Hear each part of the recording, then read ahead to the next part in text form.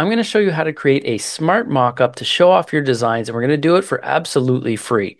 And a smart mockup is something that you can use over and over again for your designs that allows the pleats and curves in the shirt and the shadows to show through to make it look like an actual printed garment. So while everyone else is just dragging and dropping their artwork on top of a flat lay mockup and then reducing the opacity a bit, ours are going to look like they were actually printed. And this is important because while design is the #1 thing to get your listing sold, the second most important thing is the presentation. And I promise you, a crappy mockup can tank an amazing design. So you want to make sure you're on point. So here we go. So the first thing we want to do is come to photopea.com. It is entirely free, which is nice. We're just going to click on new product. We're going to make it 2500 by 2500 pixels, and you can leave it at 72 dpi. That's the standard for on screen. And we'll just click create. The next thing we're going to do is drag in our mockup. In this case, mine is from Etsy.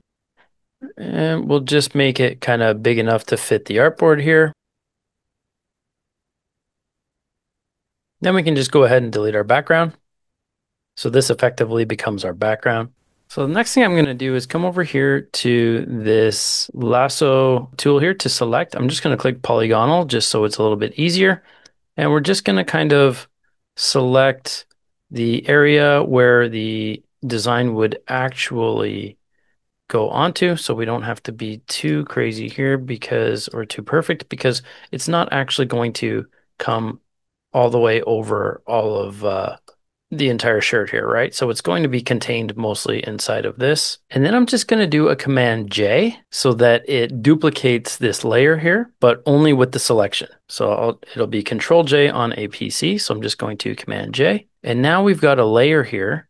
And I can just select this and I can show you this. So we've only got the layer of the piece that we marked out there. I'm just going to come over here and double click this. I'm going to call it shadows and highlights. I'll do that right now. And then I'm just going to turn it off here, hide it. And I'm going to create a new layer now and drag layer 1 down here. So this is going to be our design layer. So you just want to make sure it's underneath the shadows and highlights and above our actual markup itself. I'm just going to call it click to place design. And on this layer, I just have to now mark out where I think our design will go. So I'm just going to click on this polygonal lasso tool again, and we're just going to be a little quicker about this one because that should do it there. Just kind of center that a little bit. And then I'm just going to fill it in with a different color that is not the design here. See the gradient tool here. I'm just going to click and hold and it'll populate this. So we got our paint bucket tool here. It's already selected red. So I'm just going to come in here and click on our selection. It's going to paint it red. That way we can easily tell that it's the design layer. The next thing we're going to do here on the shape layer is just right click on it. And we're going to convert to smart object. And you can tell it's a smart object because it's got this tiny little square there. And then I'm just going to reduce the opacity on this a bit while I have that selected, just so we can see the shirt behind it, just to make sure it's kind of where we want it to be. Looks good to me. Then I'm going to turn on our shadows and highlights layer. And this is going to allow us to add these shadows here and these kind of highlights to our design. So the first thing we need to do is click to place our design. So you just come over this actual image here. If you click over here, it's just going to allow you to edit the name. We don't want to do that. We actually want to edit this. And you'll see right here, there's just this project tab here. This will populate with this one here. Just double clicking. And now it's opened a new one here. So it says click to place design.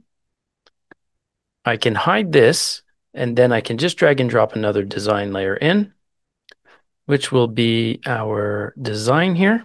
And this is just a design I got from Creative Fabrica. So I'm just going to leave it as is, and I'm going to hit a Command S or Control S on a PC, which is save. Smart object updated.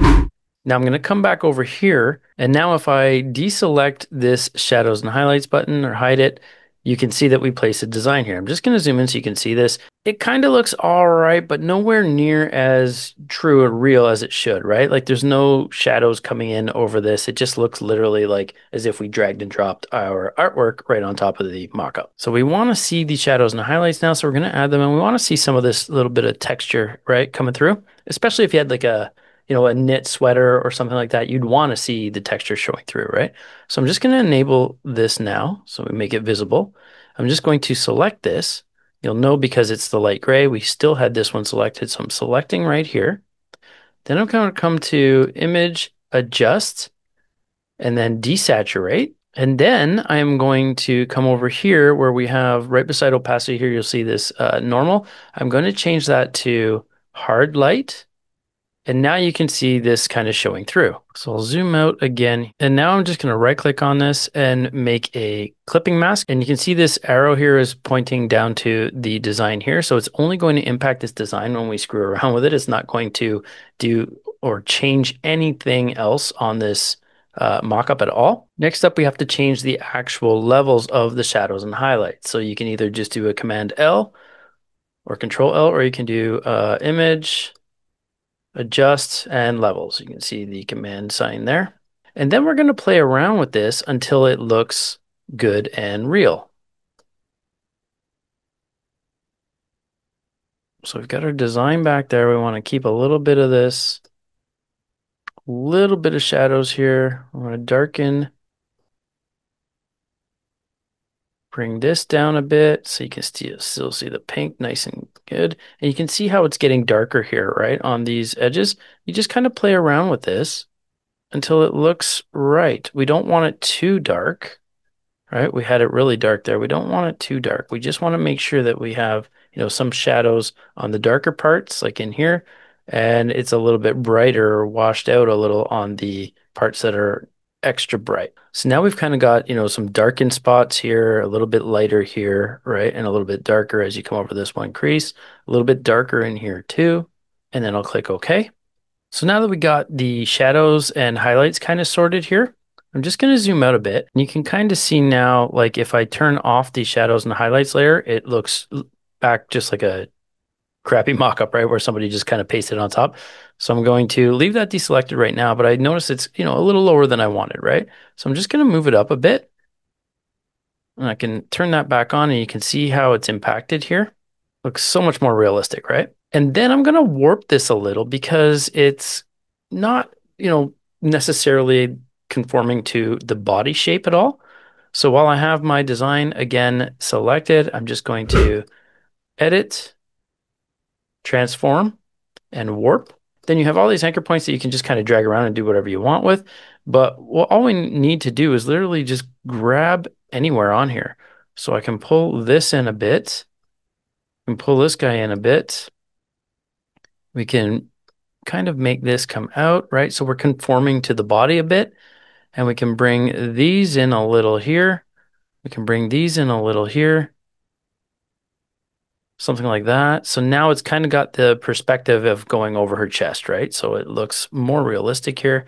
You can kind of just tweak this now. So you can see now if I hit enter, it is a little more realistic now, right? And then I'll just re-enable this. And now we've got our shadows and highlights again. I actually want to darken that a bit. That looks a little better. And now that's essentially done. So I'll just, Command S to save everything, or Shift Command S to save as, or you can go File right here, Save as PSD. So I will save as PSD, and we'll just call it CC Comfort Colors 1717 Smart Mockup.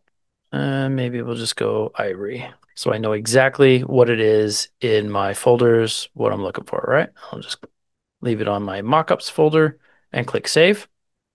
And if you ever wanted to change this, all we have to do is now click to place designs. We're just going to double click on that. It's going to open this next tab. And then all we have to do is place our new design. Just drag and drop you over top, keep it kind of relatively the same area as this. And we can just hide this one now and just hit a Command S. Smart object updated. You can come back to our mockup here and you can see that it's got the highlights and shadows, right? You can see how it's darker here now and it's slightly curved a little bit. And this is the shadows and highlights layer. It's the one it's selected right now, but I'm just showing you can see the highlights and shadows that we had beneath it, right? And that's it. If we wanted to change it again, we could always just come back to this one. We can hide this guy as well and pick a different one. Size it to fit.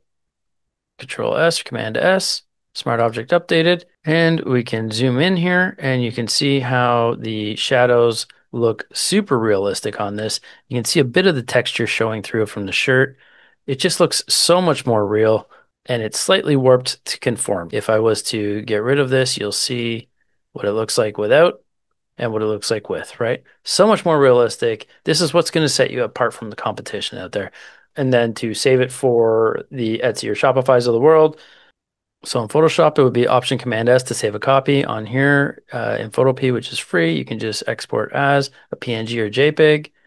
We can change the name now to something, more suitable for the design. So maybe it's Xmas 001 out of however many Christmas designs we have. We could leave it as Ivory, and that would be it, right? And then we'll just save.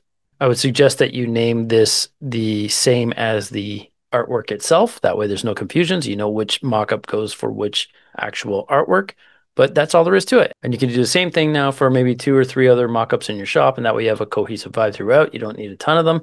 The other nice thing about these smart mockups is you can actually sell these on Etsy now. So if we went back to having this here, all you have to do is delete these 3 layers, make this visible, Control S to save it.